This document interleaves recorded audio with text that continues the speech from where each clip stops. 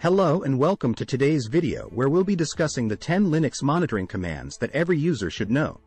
Whether you're a system administrator or just a Linux user, these commands will help you monitor and troubleshoot your system.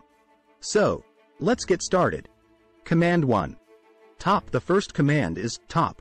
This command is used to display real-time system processes.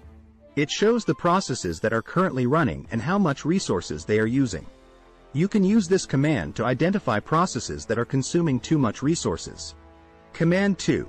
PS. The second command is PS, which stands for process status. This command is used to display information about running processes. For example, you can use PS-aux to display a list of all running processes and their resource usage. Command 3. Netstat. The third command is netstat, which stands for network statistics. This command is used to display network connections, routing tables, and network interface statistics. For example, you can use netstatn to display all active network connections. Command 4. ifconfig. The fourth command is ifconfig, which stands for interface configuration.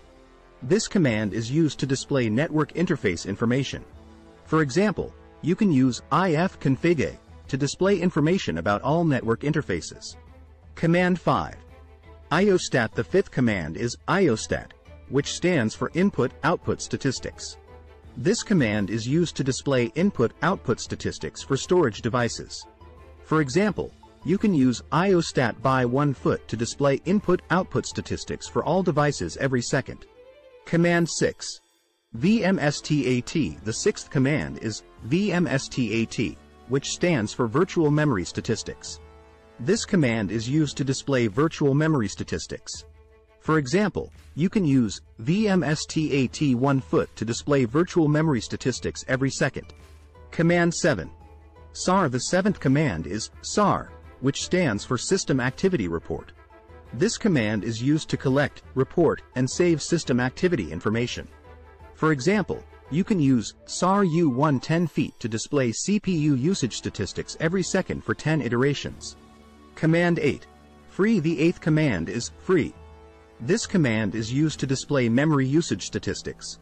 For example, you can use freem to display memory usage statistics in megabytes. Command 9. Uptime. The ninth command is uptime. This command is used to display the system uptime and load average.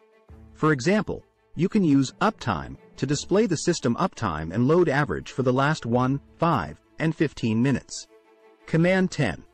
htop. The 10th and final command is htop. This command is similar to top, but provides an interactive interface and additional features such as mouse support and process filtering.